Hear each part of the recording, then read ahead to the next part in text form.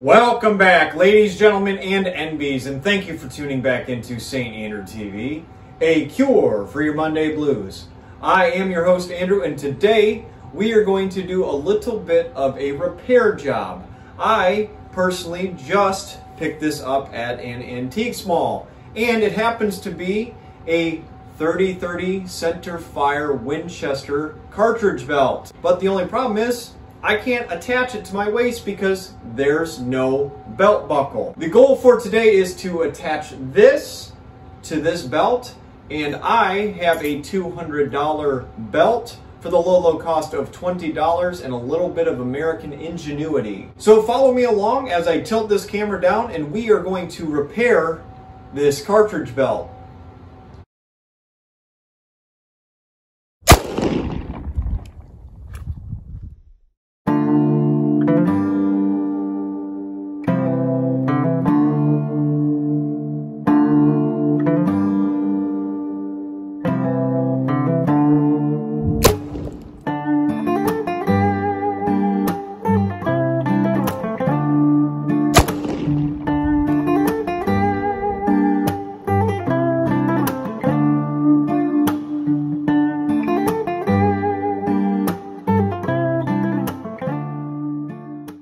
Alright, so now that we're down here, we have our needle and our thread that's ready to rock and roll. Not the most ideal thread for this situation, but I'm going to go over it a couple times to reinforce it. We have our pliers to help us feed the needle through those preset holes. We have our scissors when we get done to chop the thread. Of course, we have this beautiful belt buckle that I also found at an antique mall. And of course, we have our belt. It's actually embroidered with, you know, Lincoln pennies, Lincoln Memorial pennies. So it's pretty cool. So once this is done, the idea is we have a new cartridge belt for our 3030 rounds. You can see the preset hole here, and I'm just going to keep feeding the thread and basically weaving in and out until this is completed. And we're going to have a finished product that should have cost me $200, but it's only going to cost me about $10 and labor.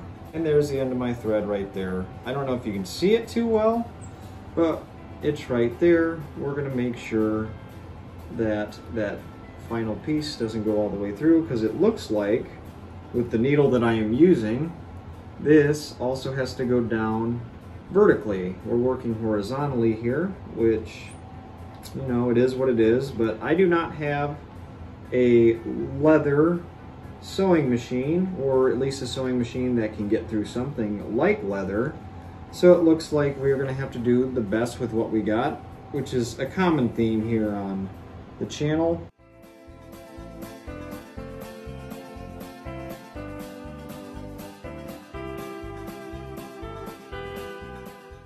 What I'm doing here is I'm going back over the thread that I already went to reinforce this. This is not the strongest thread on planet Earth, but it certainly is going to serve a purpose. This is really a guessing game because I have to keep it tight so the leather on both sides that's touching each other is really flush. So I kind of just picked the hole that I need to go into on this side, and then this is just blind. Hopefully it finds the hole on the corresponding side. And it doesn't help that this is black thread and you can't see it really well against the brown leather. So I've completed the top portion, so I'm going to knot it, and the next move is to go down to the bottom and do the exact same thing. This is what we call boring in a traditional sense. If anybody knows what the word boring has derived from, it is when you bore a hole. It's a slow, monotonous process. Hence the word boring being used for situations that are slow and monotonous. There's a little fun fact for everyone.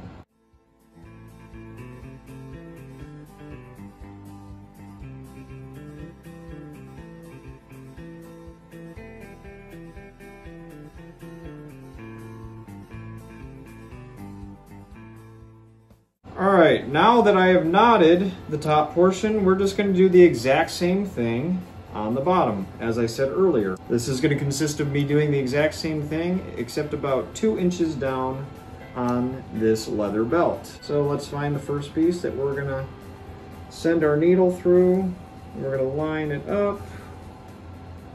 This is the first and the most difficult part of the sewing you're about to do to your leather, because this is where everything can become unwound.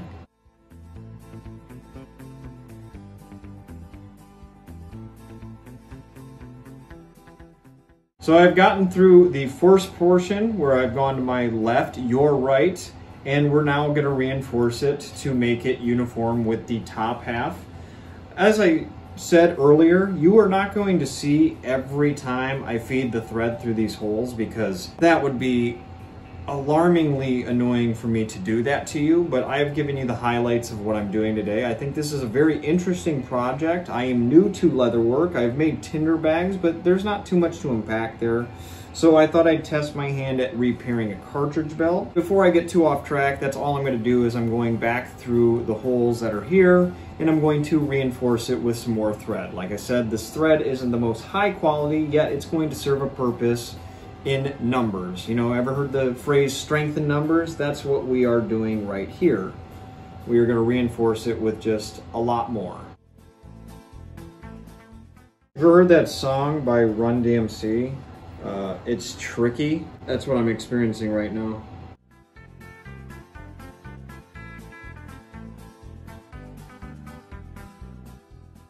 Alright, all there is left to do is tidy up my threads here by knotting it a few times, and that should just about wrap things up. I hope when I put it on it doesn't fall apart, because if that happened, I'm gonna cry. I will cry and probably go to bed for the night.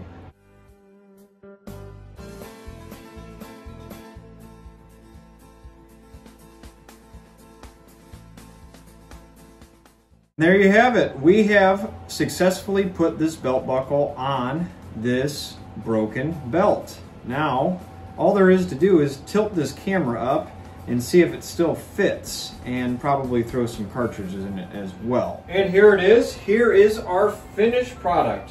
A 30-30 centerfire cartridge belt with these really pretty pennies to embroider the entire piece. And it doesn't fit too shabby, and I also have some 30-30 rounds that I can place in our little cartridge loops. So this makes it very beneficial if I'm out target shooting. I don't have to keep going to the Winchester box like this one right here.